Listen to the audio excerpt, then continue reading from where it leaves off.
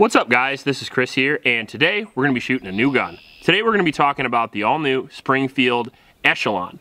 Now, this gun here is a striker-fired polymer frame pistol that looks strikingly similar to a lot of other polymer frame pistols on the market, but that's okay because there's a reason why they're so popular. Now, this guy in particular comes out with a lot of features that are relatively interesting, some kind of expected on the industry today, and I was actually pretty excited about the grip and how it felt and the trigger and everything like that, so I decided to give this bad boy a shot. The first thing that makes this interesting is going to be the optic system that they're set up with. So first off, they come with pretty excellent sights, as you can see here.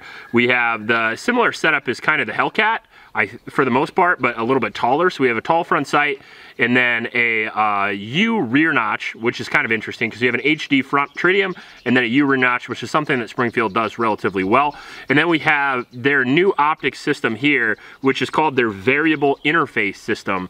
And basically what that does is come with different pins instead of plates. So you have different pin setups, so you can put Delta Point Pro, Shield RMS, Trijicon RMR, Holosun, all that stuff. So it does come optics ready right out of the box, which is very nice. A lot of guns say they're optics ready, but if you have to order a plate, you're not optics ready. That's not how it works. On top of that, it's a very low mount too, as you can see, because it doesn't need a plate interface, allowing you to get even closer to the gun, which I really do prefer, and that is very nice. Now, one of the interesting things I noticed with this is it's very close to the ejection port. We'll see how that goes. Now, as far as the slide milling, it looks excellent as well. It looks kind of similar to a done-up Glock, in my opinion, and the slide serrations are extremely functional. I like when they do these deep cuts that aren't sharp, because those big gross motor movements, like grabbing it and ripping it real hard, doesn't bother you at all, and you can run the slide really well. Down here we have a full Picatinny rail with a 4.5-inch barrel, and I believe it's a cold hammer forged barrel as well. And if it looks strikingly similar to a Glock 17, it's because it is strikingly similar to a Glock 17. We have the same action operation, polymer frame, and all that stuff. And I personally think the slide looks more like a Glock, but my wife thinks it looks more like a PDP. So you'll have to let me know in the comment section what you think it looks more like.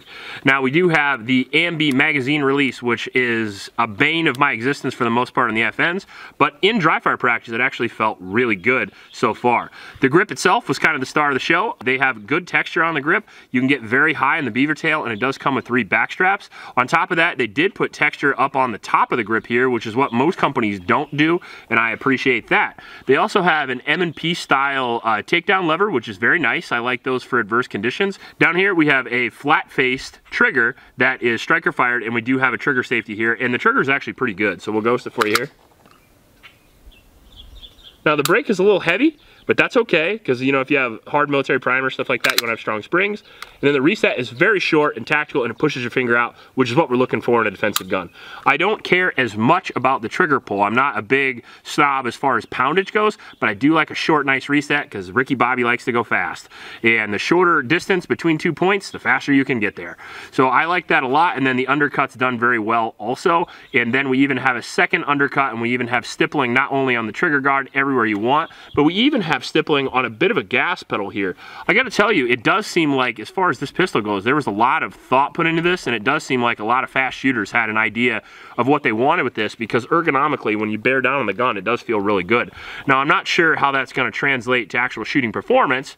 As you've seen the last couple of videos, I've been wildly wrong, but hopefully this one goes pretty well. The weight on this guy is 24 ounces, and with a fire control unit, that's actually very light. Generally, when you get the fire control unit in here, which I haven't talked about yet, but this also runs a SIG Beretta APX style fire control unit. They call it something else, but that is what it is. So that's a serialized part, and then you can take it out of the frame and put it in a different frame if you want a shorter or longer frame. The fire control unit in it is always a nice thing, especially considering you can make it into multiple guns, then you don't have to do paperwork for one. That's always fun.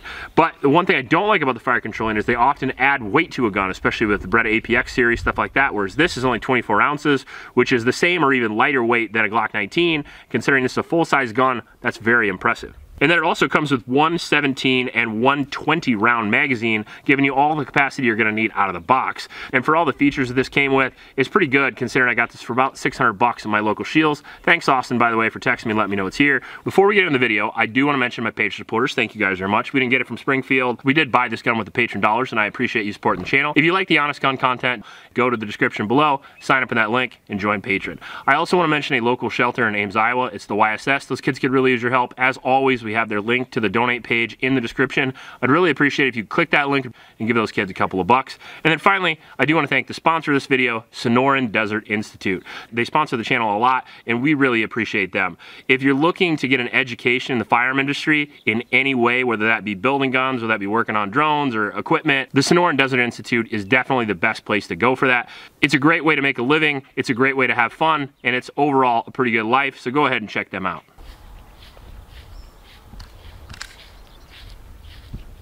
Alright, so we got some blades of brass in this guy, and we lubed her up with Slip 2000, so we'll just see how the first shots go, zero our optic, and go from there.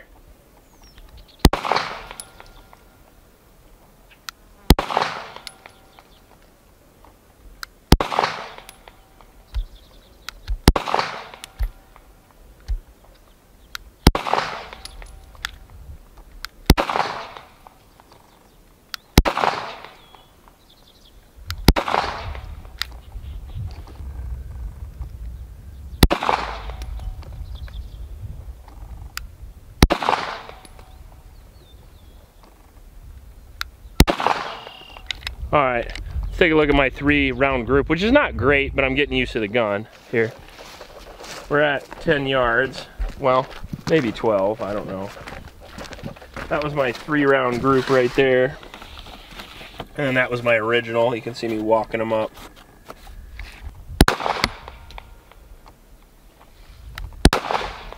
Oh, shoot.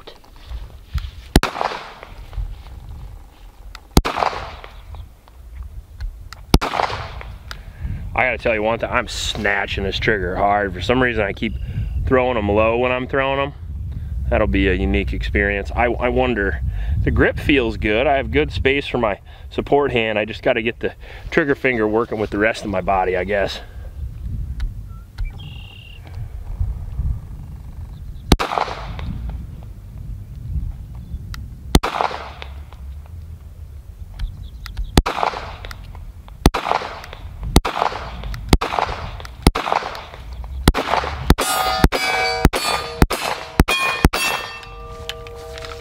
Good enough. All right, so we got her zeroed up, so I figured we'd just go right back to 75. We had to come back here to get ammo anyway, so I figured why not try it, right? It's got a decent trigger and an SRO. We might be able to hit something from here, yeah.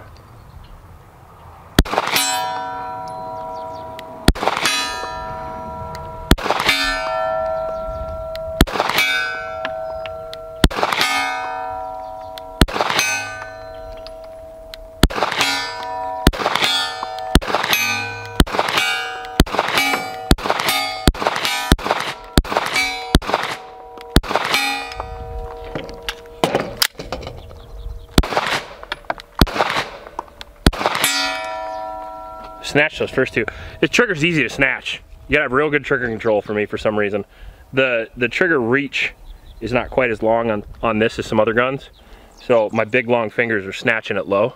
I keep missing low.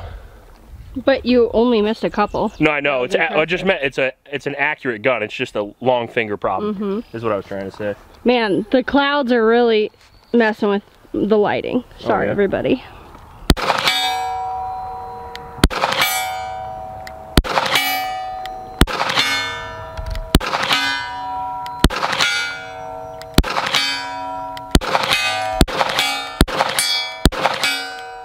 You're all day. Oh yeah, I like this. Roll over prone, it's like shooting under a car. Nobody practices this, but cars are covered everywhere.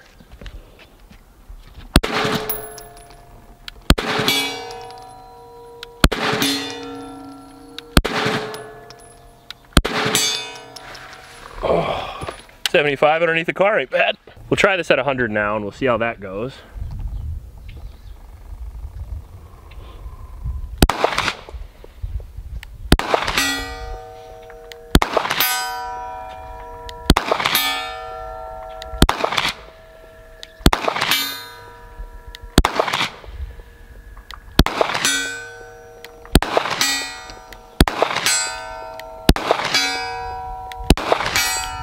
That's 100 yards. $600 pistol. I'll take that. So 110. I don't know how many rounds we have here. I don't know, 7. Your lucky number. It's a long way. Low. There it is.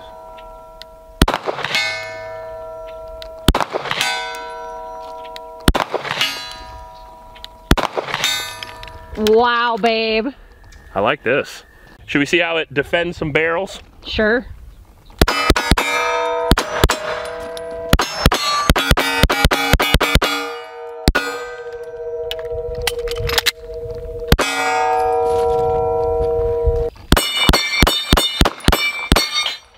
Not my fastest time.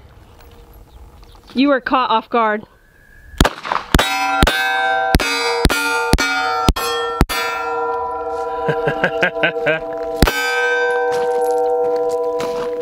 You are on.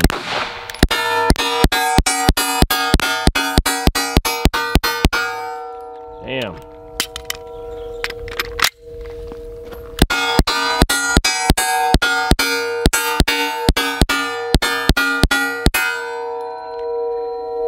"15 yards, 2 mag dumps." What do you think? I hate to say it, but I think I might like this one. I really like it. I hate the Hellcat series, but gotta say, I kind of dig this one. I like the Hellcat series, and this feels like a big Hellcat mixed with a PDP and a Glock. All right, so first impressions of the Echelon were, it's been a weird week. It's been a weird week. I just did a negative Smith & Wesson video, and then the next day, a positive Springfield video. The world is turned on its head. I'm not sure what's going on. Maybe we should buy a lottery ticket. I gotta tell you, a lot of times when they come out with those big, you know, like everybody releases at the same time, and I'm as guilty of that as anybody, a lot of times you get some information that isn't always correct, and in this case, this was badass. I mean, I bought this in my local Shields. I have no affiliation with Springfield at all, and this is really impressive. I mean, as far as it goes so far, obviously we only shot 200, and obviously we have 800 to go, and it's gotta work until then. But bringing it out of the box, throwing some lube in it, shot 3 different types of ammo today. All of them worked well, all of them super accurate, 110 yards, no problem. I couldn't miss with it. Shooting on my side there, underneath the barricade at 75 yards and still hitting. Shoots fast, shoots accurate, trigger's good, gun's reliable, recoil's relatively low. If you put a weapon light or a Surefire on this, it'd be awesome. You know, good home defense gun, great size, obviously a Glock 17 size, so it's gonna be good for duty, carry, home defense, all the things. 17 round mag out of the box, 20 round mag out of the box, very impressive. Ergonomics pretty awesome. $600 price point, same as Glock. I mean, what more can you say? It's been done before, it'll be done again, but it is another really good polymer frame pistol in a striker fired manner. That is black. That is black. Right. I mean, that is not uncommon in the gun industry, but they keep getting slightly better, so I appreciate that. First thing, I love how low the mount is. I love the way the mount works. I love the way it was good right out of the box. Second thing, the serrations on the slide, maybe the best I've ever seen on a stock gun. Very impressive. Like, I mean, you get better on like Atlas or something like that. But as far as these deep cut serrations with this little like sort of high powers cut right here, this thing's so easy to get a hold of and use. The undercut on the gun is perfect. No Glock knuckle, no nothing. First time ever these Ambi magazine releases work well. I mean, it works well both sides. That's pretty crazy, you know, in all fairness.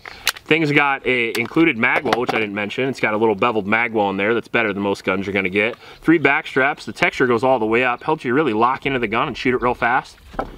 Yeah, they really did something here, in my opinion. I think this is the best handgun Springfield has ever produced, in my opinion. I think so. Besides maybe the you don't like the Hellcat, but the niche the Hellcat fits. It's a solid gun in the 365 size and, you know, a little bit lower price point. I think they're going to do the same thing here.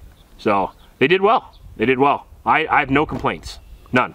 Color us impressed. I like to see an FDE one because the Hellcat's got some cool FDEs, colors and OD colors. So eventually, I'm sure that'll come to this as well. I mean, it's wearing a little bit already right there, but other than that, man, it's impressive. Trigger's great, reliable. I don't know. It's good. The toads are getting horny. We should wrap this up. Should we wrap it up and just let them bang? Yeah. We're obviously going to do a full 1,000-round review of this. So if you want to see that, let me know. If you want to see some comparisons, there's a whole lot of comparisons we could do. So let me know in the comment section below. If you like this video, please like and subscribe. Please help out your Oklahoma shelters. And remember to recycle. I'll check you later.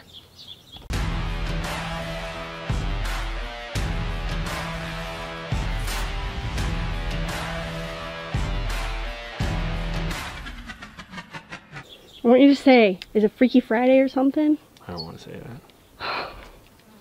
You can say that. Oh, you don't want to say it now? It's not my show. Friday or something. It's not my You're on show. it all the time. It's not my TV show. If I was Tim the Toolman Taylor, you'd be the bearded guy who wears flannel. That would be me. I'm more sidekick material.